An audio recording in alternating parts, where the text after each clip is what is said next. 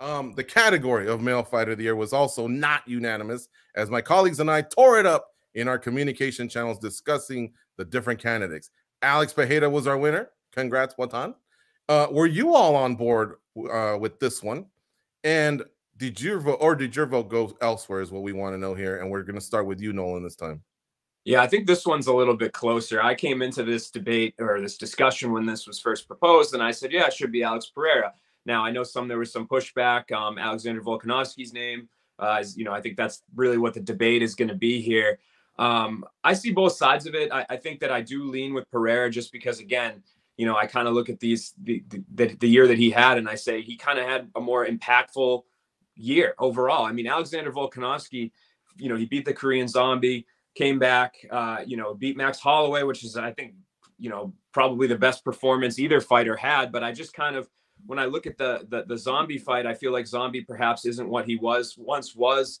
I just feel like Alexander Volkanovski, sure, he's the greatest pound for pound fighter in the world right now. But Alex Pereira to come in and do what he did and kind of have this year where he went from a guy that essentially had no MMA experience, and came through and went 3-0, won the title against his rival, Madison Square Garden, a rally TKO. I just felt like, again, we weigh all these things and how, which weighs more than what, but there was just something about this year that he had that I felt was really special and went kind of beyond just the wins and losses. It was just such a rare sort of run, quick run up the top. Sure, the UFC has a say in that. They can put people in whatever position they want without necessarily the same necessary merit build. But at the same time, he goes out there, he beats Israel Adesanya in a great fight, and is now the middleweight champ of the world. I did lean with him. I understand the arguments for Volkanovski as well. So I'm not as comfortable or confident, having to pick one person, but that's the name of the game. And I did lean with Pereira. All right, Goes, you're coming up next. I want to see what side you're leaning on. Let's try this. Aussie? Oi, oi, oi. Oh, okay. Yeah, this one was a tougher one, guys. We really had to go back and forth on this one. But both guys did what you asked from them, right, in the year. It was pretty good. Volkanovski defending his belt along the way, I think that carries a little bit. You really have to nitpick when it comes down to greatness, guys. That's why we have to pick every little thing we can here. If you look at the strength of schedule, okay, Volkanovski with Korean Zombie, yeah, he did kind of fall off a little bit, but here's the thing. When you look at pictures of the Korean Zombie at the end of that fight, right? Like, he looked like he was in a car crash. Max Holloway looked like he didn't know what hit him. Volkanovski really, really took it to these two guys. Now, you're looking at 2 victories versus 3, and as the year progresses, like, if you really, really want to nitpick, does the Cannonier win over Strickland? Does that kind of like take a little bit off of Strickland's case, for Pereira? I don't know. An extra victory is an extra victory. That's a big deal. So there's so much that you have to kind of go back and forth. He did dethrone a guy who's been champ for a while. Has been pretty destructive and doing bad things to other people. So you got to give him credit there. But at the same time, you have to think, well, he was kind of losing that fight up until the very end. So my decision came down to this. Volkanovski was reminding people throughout the year that he's one of the baddest men on the planet. Alex Pereira did something phenomenal, but there's still question marks, right? So that was just the little edge that I gave Volkanovski, but there really is no wrong answer. It's so close. Yeah, and Goes, not only was he losing that fight versus Izzy, in round 1, he basically almost got finished. Man, this one was a tough one too. Let's hear what Danny's got to say. Yeah, this one was a very complicated one because you have to weigh in a lot of factors, right? But in my opinion, and by the way, before I say this, I just want to say that I'm okay with Alex Pereira being the fighter of the year. I mean, how can you say he didn't have a phenomenal year? He obviously did.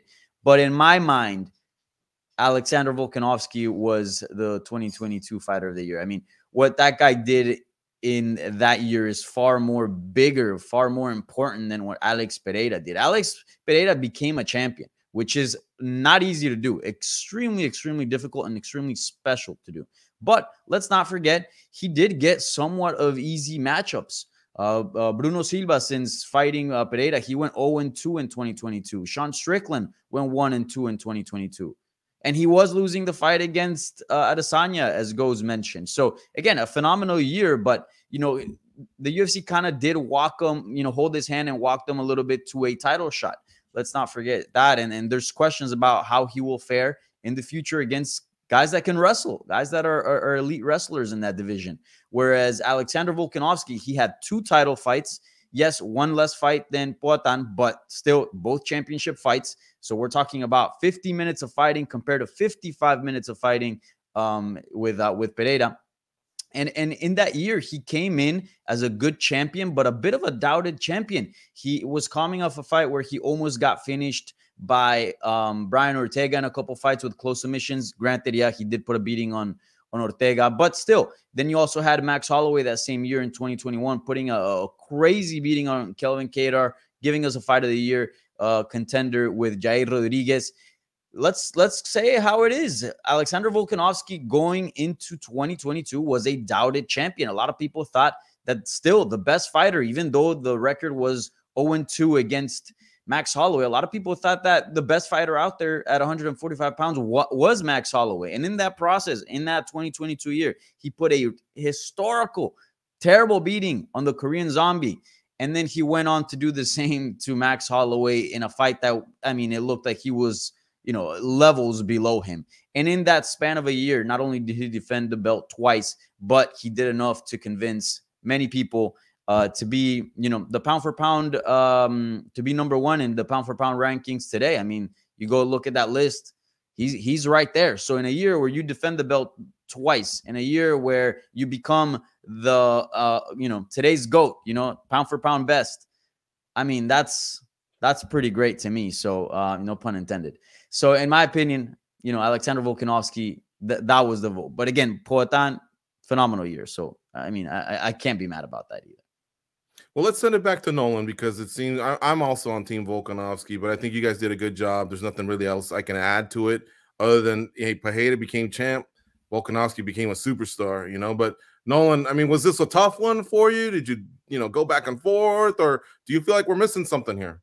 No, I mean, it was difficult. I think we all kind of are on the same page here, right? When we make these arguments and we're looking at a sliver of the big picture and we're saying, oh, I think, the argument should be made this way versus this way. It almost sounds insulting to the other fighter, which I kind of hate, because you're looking at either one of these guys are 2 of the greatest fighters on the planet right now. And to kind of, say that, well, Volkanovski fought a zombie that didn't look great, or, Alex Pereira was kind of losing that fight against Israel. It's not, it comes across as like a backhanded thing. And so I hate doing that. But yeah, I mean, I came into this debate feeling, when we first proposed it, feeling pretty confident in Alex. And then with some of the arguments that were made, I was like, shoot, like, this is more of like a tie than I thought. So I did go with my gut. I did feel like the kind of maybe that breakthrough factor that he had this year, which is, it's a different award, but I felt like it was just kind of his year. Like, this was the year of the Alex Pereira. Like, we knew Alexander Volkanovski was good, and he did what we thought he would do to Korean Zombie, and he did what I thought he would do to Max Holloway. I know not everybody was on the same page there. I just feel like Alex kind of had that it factor. He had that run and just kind of topped it off in a great way at the end of the year. So that's why I kind of lean with him. I understand all the arguments. I don't think sometimes it's comparing apples and oranges, to be honest, not to try to kill the fun of this debate, and say that nobody's wrong and nobody's right. But that's kind of the way that it honestly is.